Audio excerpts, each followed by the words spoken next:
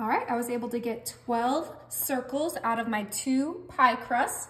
Now I'm bringing in my silicone muffin tin and I'm going to place my pie circles right into each muffin hole just like this. This is going to be such an easy and delicious breakfast. So great for Easter brunch or Sunday brunch, which I know this spring we are all going to be brunching. This is going to be delicious. Everyone will love it and you can customize it to your liking. So we're just starting off with our pie crust in our muffin tin for the best breakfast you've never had before. All right, we are placing our last pie crust circle. Now you can make homemade pie crust if that is your style. Just make sure it's extra buttery and flaky. Beautiful. We're gonna go ahead and put that to the side and I'm gonna come in with 8 eggs that I pre-cracked. And in my eggs, I'm gonna bring some half and half. And this is gonna make it extra fluffy. We're gonna add about half a cup of half and half into our 8 eggs.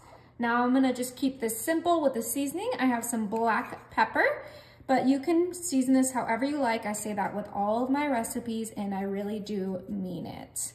Now, of course, with black pepper, we gotta put its best friend in there. So I have some sea salt that we're gonna sprinkle in there.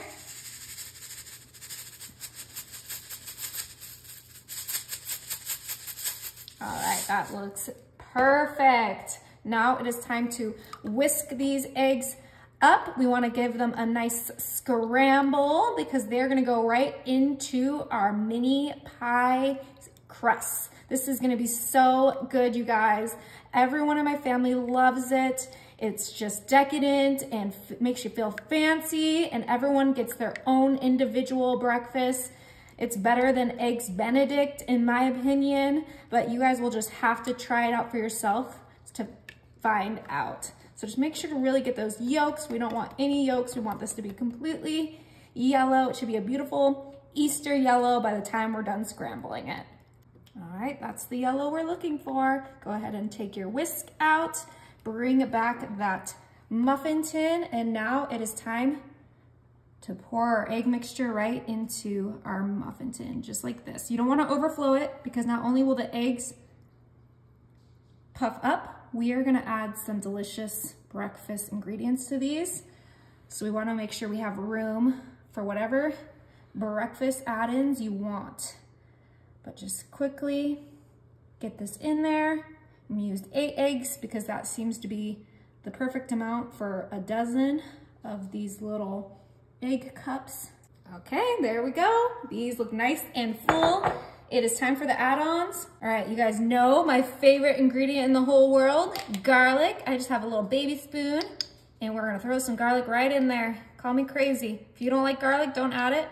My family is obsessed. If you know my sister, Jen L, she puts garlic in everything too, and it is so worth it. I'm just adding about a half a teaspoon of garlic into each of these. You could mix it in with the egg if you like, but I always feel like it just sinks to the bottom of the egg mixture and it doesn't get evenly distributed, so I'm adding it to each one. Perfect. Now my meat of choice is gonna be some bacon bits, but you could do some sausage crumbles or some diced ham, whatever you like for breakfast, throw it in there. These are just mini quiches. Isn't that so perfect for brunch? It's gonna be a hit, I promise you. The crusts are gonna be golden brown, and then that egg is just gonna be the perfect consistency. You could even do a combination, do 1 row with bacon, 1 row with sausage, and 1 row with ham. But I am making these for me and my sister and my fiance, and this is how we like it. Okay, delicious. All right, last but not least, my second favorite ingredient, cheese. We're using Tillamook triple cheddar. Go ahead and get a decent amount of cheese in there. Oh, see, look, they're overflowing. Maybe you guys can do 7 eggs instead of 8 because 8 might have just been a little too much, but that's okay. We will make sure that these are beautiful by the time they get out of the oven. The oven is preheating right now and it is gonna be so good. Okay, think that looks good. All right, you guys, we're finally finished. These are gonna go in the oven. My oven is set to 350 and they're gonna cook for about 40 minutes. Oh my, these smell incredible. Okay, it is time to just pop them out. I love using the silicone because it will just come right out just like that. Woo, be careful, they will be hot. Oh my goodness. All right, now we're gonna add our sriracha. I'm only adding it to a few because not everyone likes the heat, but just do a nice little drizzle on these. Oh my goodness, my breakfast is not complete without a little bit of sriracha. Perfect. Now to add a little bit of freshness, I have my chives. It's good to have that sriracha on there so that the chives have something to stick to. We're just gonna grab a few of these. We are just going to cut these right on top of our little quiches.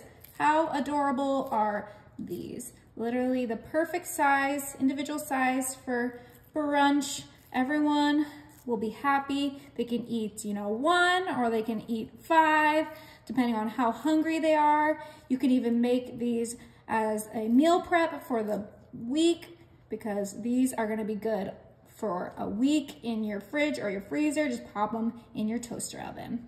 Okay, these look delicious. It is time to give it a try. Mmm.